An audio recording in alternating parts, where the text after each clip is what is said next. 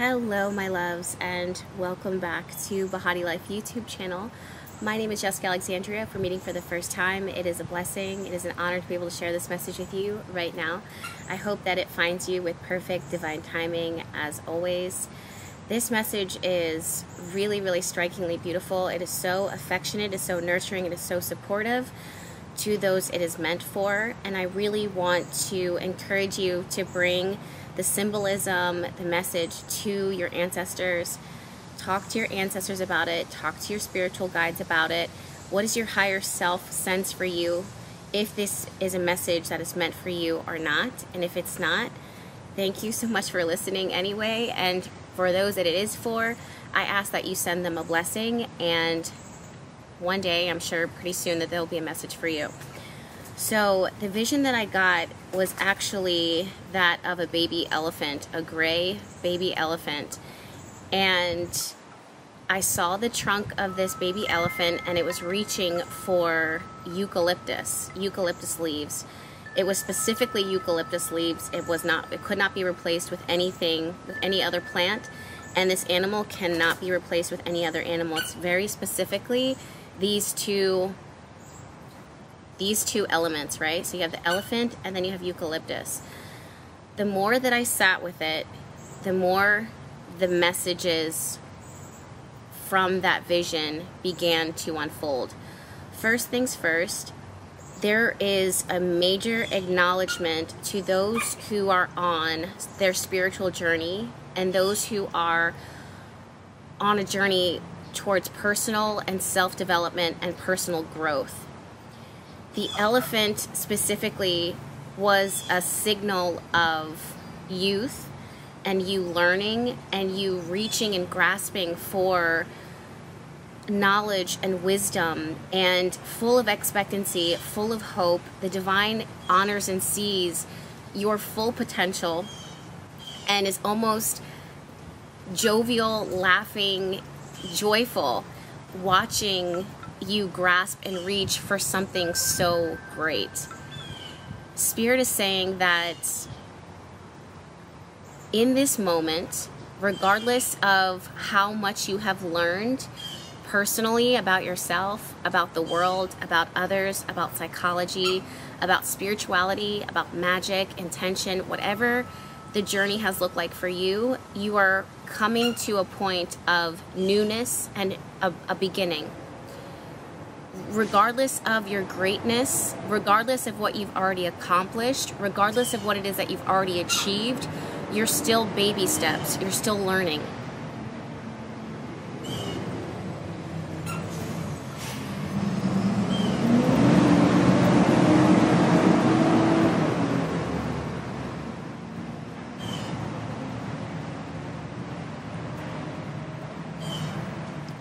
There's no question of the magnitude of the power, the sheer force of power that it is that you carry within you. This is something that has been passed on to you from generation to generation. It's in your ancestry, it's in your lineage. There are so many contributing factors and personalities into the development of who you are today. And with all of that incredible potential and amazing wisdom, you are still to be acknowledged as a beginner or a newbie in some aspect here along your journey. It doesn't matter if you've been practicing your spiritual rituals for 10, 15, 20 years. It doesn't matter if you have achieved a major in psychology. There's something about development, understanding the depths of humanness and also of magic and setting intention. It's not the time, it's the energy, it's the vibe. And the divine is watching you, seeing all of your greatness, seeing all of what you are inevitably to grow into, and all of what you are growing into now, and is laughing not at you but alongside you at your desire for so much from this life, for your desire to give so much to others. There's this acknowledgement of those who are gifted, right? And Spirit is speaking directly to those who are gifted. There's an acknowledgement I'm hearing of your pain and your suffering in your growth. Your growth as a human outside of what is that you give and what you offer other people, but just growing pains that we feel here on earth when there's a lot of adjustments, a lot of shifts that are happening. Spirit is acknowledging your need and desire and your instinct to go back to your altar, to go back to your ancestors, to go back to the divine and bring your worries and bring the calluses, the part of you that is ugly, that is disformed, that is dysfunctional. Spirit is acknowledging how quickly you are to show up imperfect to the divine, to your ancestors, and invite them in. That's exactly how it should be. As I say that, I feel a surge of power through my body. And I want to also say that it's not a perfect journey. It's not always going to be a perfect journey. It's not always going to be shameless. There's going to be parts of you, guilt, self-sabotage, parts of you that need to be soothed so deeply in your soul and your spirit. It needs to be soothed because you carry on not only your own baggage, but you're aware of the baggage of others. You're hyper aware of the baggage of your ancestors, your guides, those who've come before you. You know the pain of this world. And when I say guides, I mean those who are the ascended masters who have lived through their own trial and error, and it has not been easy. In fact, the reality is that their ability to be tremendous healers has come through great suffering. That has been a major part of their story. That has been a major part of their story. The divine is so compassionate and so kind and so encouraging, and is so quick to give peace to those who I just heard are performing their duties. And when I heard the word performing, I had to double check it because what do you mean by performing? It means that you are actively moving through your duty every day. You're doing your due diligence. It's not that it's a performance. It's not that it's a stage. It's real. It's authentic. I heard the word tribulation or tribute, but I'm also hearing trials and tribulations. The two of them are connected. Through what it is that you're going through, through what it is that it's like I heard an undercurrent. You will be swimming, it'll feel like something will take you from underneath and pull you down, an energy, a presence. Sometimes it's things that are directed towards you. Other times it's just the state of the world, the environment that's going on around you. And Spirit says, again, this is why you need to continue to be so quick to bringing to me not just your accomplishments or not just the things that you want to accomplish, but also the callous parts of you that are bruised and battered and bleeding. There's parts of you that are suffering. There's parts of you that don't believe. There's parts of you that are giving up. There's parts of you that have doubt. There's parts of you that that are calling out and need to be heard.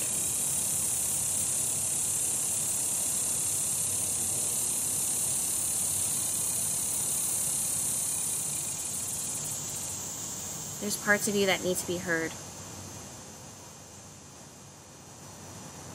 There's a part of your soul that is going to be comforted. There's a part of your soul that is ready to be comforted. This part of you has been held off for a very long time. It's been closed off. You let it go at the end of that chapter, and Spirit is saying that it doesn't end there. Let me in, because that's a part of you that I wish to heal, the part of you that I wish to soothe. When I tell you to let me in, and when I tell you that it doesn't end, I mean it doesn't end there on a low point. It ends on a high point when you let me in and I heal it, and it turns a tribulation into a tribute to my grace, to my mercy, to my blessing. Watch, watch, watch, watch, watch, and learn and feel. Manifestation is so real, is what I'm hearing, and I'm also heard exactly how I see it is how it will grow to be, is how it was intended to be, is the way that it will be. That's what Spirit is saying right now. For some of you guys, the path is going to be imperfect. You're going to feel insignificant, is the word that I just heard. There's going to be a part of you that feels diminished, overlooked, trampled on. Spirit is bringing me back to the image, the symbolism of the elephant, the baby elephant, kind of grasping for the eucalyptus leaves, like it was like reaching. There's something about play. For many of you guys, you have been introduced or you're being invited to meet someone who is very playful. Despite a lot of stress and pressure and adversity in their life, they're actually very playful and jovial in their spirit. They're juvenile. Some of you guys might actually look down on this person. Oh man, Spirit is calling you out.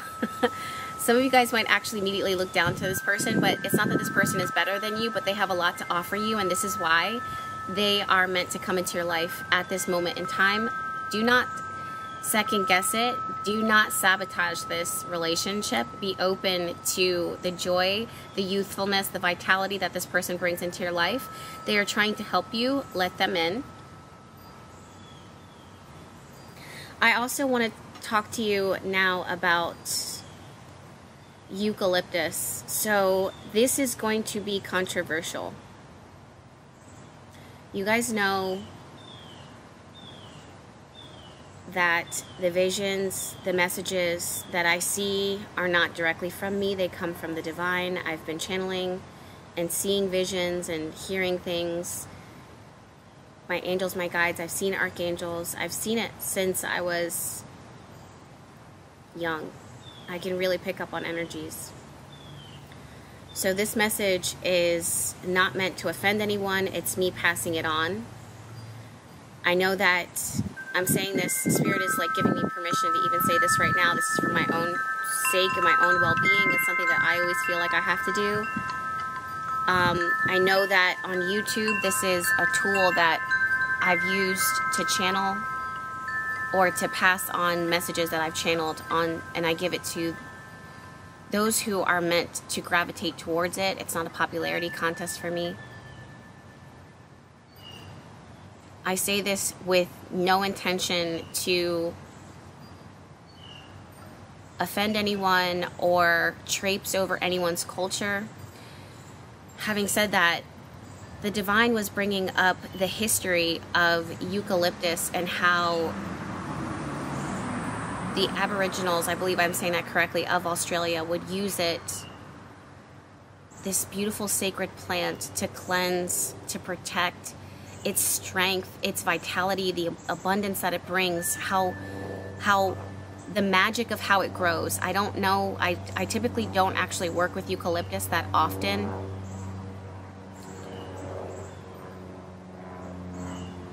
I have my other herbs that I reach for first when I'm creating an oil. But there's something about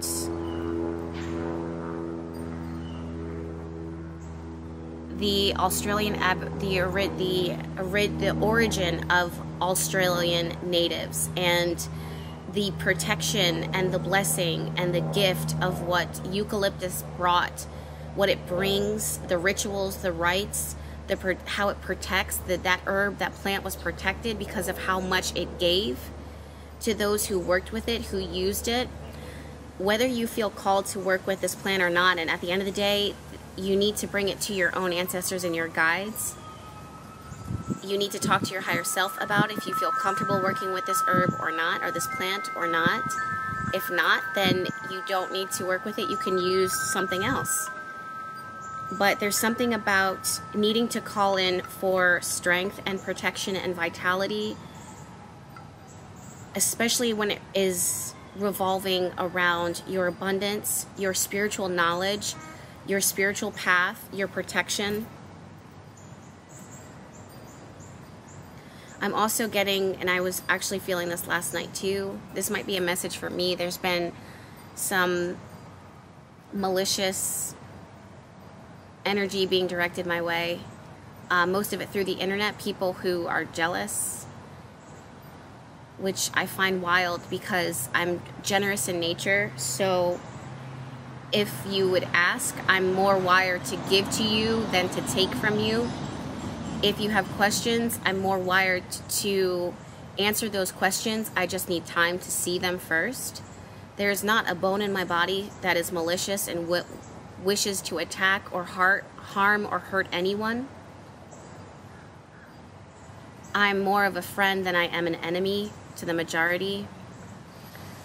Having said that, I'm not a pushover. and I don't tolerate disrespect, nor do my ancestors, my angels, and my guides, nor should I. This isn't anything that was written verbally. It is energetically being sent my way recently, I think, because I'm come to a point in my life of peace. And I know that that irritates a lot of people.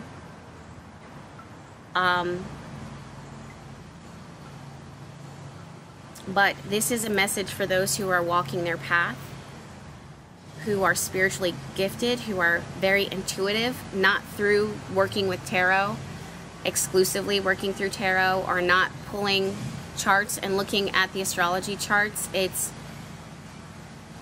goes more than that. It goes deeper than that. It's a handful of those who are walking the earth. It has always been that way.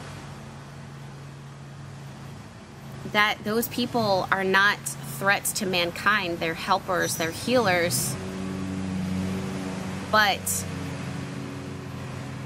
people's egos can get bruised if it's not coming to them in the same way, or if they feel entitled to those same gifts. It's like envying someone who's excellent at math when you're good at writing or science. One isn't greater than the other, but if you need to ask for help, you ask for it. And when you ask for that help, you wait, because there's other people who also need that help, because we're all in this together, are we not? Right? Like, we're all in this together. So this message is directly towards those who are on their spiritual gifts, who are developing their intuitive knowledge, who are strengthening themselves, but also could be vulnerable to the presence of others, whether they are clearly side by side with them, or someone who is far off in the distance. It doesn't matter. There's a level of protection, and I'm also hearing the word sheerness, where something that could be, let's say if you're trying to get closer to the divine, or let's say you're trying to get closer to your angels and your guides, it's sheer for you, sheer, S-H-E-E-R, so that you can see clearer. It's not so thick, it's not so filtered, it's easier for you to get to it, with there being a certain level of protection. So there's something here about calling that in. I just heard the word creating that for yourself. I'm also hearing that for those that have people that do not know them or wish to know them, and they're harboring resentment towards them. For those that are on the receiving end of that, stay focused. I was saying this on my Twitter, which is now called X, last night, but I was saying this last night, how there are going to be times in your life where you're meant to keep your head down, where you're meant to stay focused. This is to protect you and to prevent you from seeing what people are saying, what people are doing, because it would stop you, halt you from doing what you're called to do. Not intentionally. It's not like you're intentionally trying to be distracted or to lose focus. It's just that you're human. And if you start to look around too much and see what people are saying or what people are doing, it will make those voices will be louder than the voice of the divine telling you that this is what you have to do, or this is what you should be doing. There's a spider that was right there.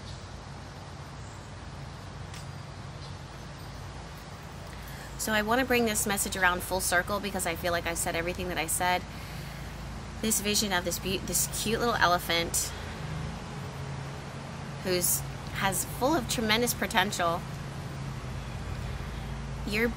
That is you. You are being honored and acknowledged and supported in your journey. There's still so much to learn. There's still so much to do. There's so much to achieve. There's so much to accomplish. It won't always be monetary accomplishments and achievements, although those will be factored in. You'll be provided for. It will be wisdom. It will be knowledge. It will be things that have been, it's like storytelling. It's